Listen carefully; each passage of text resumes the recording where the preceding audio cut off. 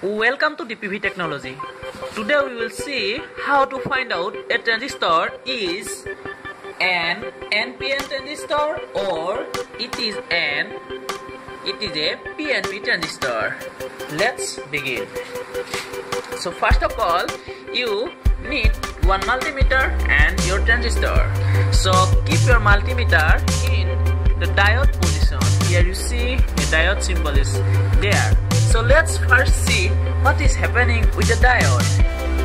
So this is the positive terminal of the diode and this is the negative terminal of the diode. You see this side is positive and this side is negative. Let's connect it. Positive terminal of the DMM with positive side, in positive side and negative side. You see there is a voltage drop across this diode and it is around 0.5 volt. Now let's see the configuration of this transistor. This is an NPN transistor. Actually it acts as two diodes. You see there its configuration that means we can draw like this. We can think like this actually.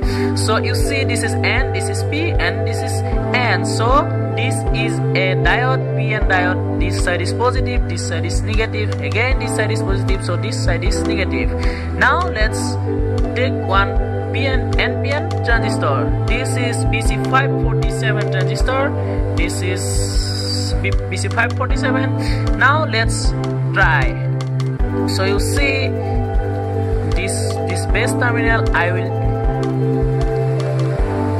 keep here, and positive terminal of the multimeter and negative terminal is here. You see there is a voltage drop on the DMM 0.47. That means if we now reverse the multimeter probe, you see there is open circuit. That means this middle terminal is P and this terminal is N. That's why voltage, if we connect like this, voltage drop is there. Again we will find out this portion. So you see in the left side, you see first I'll connect this here and here, and you see there is a voltage drop. And now if I reverse the connection, then you see there is open circuit. That means this side is positive and this is negative. So this side is negative. That means this is NPN. So we'll find out this is an NPN transistor. Let's begin with this. What is the transistor? So first we'll connect the base positive terminal of the DMM to the base and negative here. You see this is open circuit. Then reverse the connection. Here you see reverse the connection. Now you see there is a voltage drop. That means this terminal is P. Write it. This is P and this is N.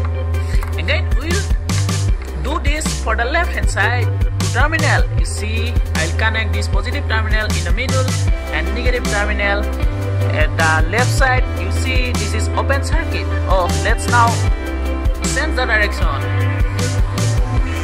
You see there is a voltage drop. That means the middle terminal is negative, that we already got, and the leftmost terminal, this terminal is positive. So right here.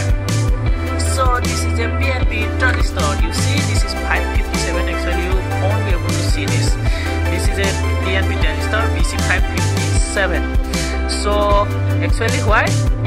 How? This is the circuit diagram of this PNP. You see this side is positive, this is negative, again positive. So that's why actually we can think only this is not the actual, this is not happening actually like this. We can think like this to find it out actually.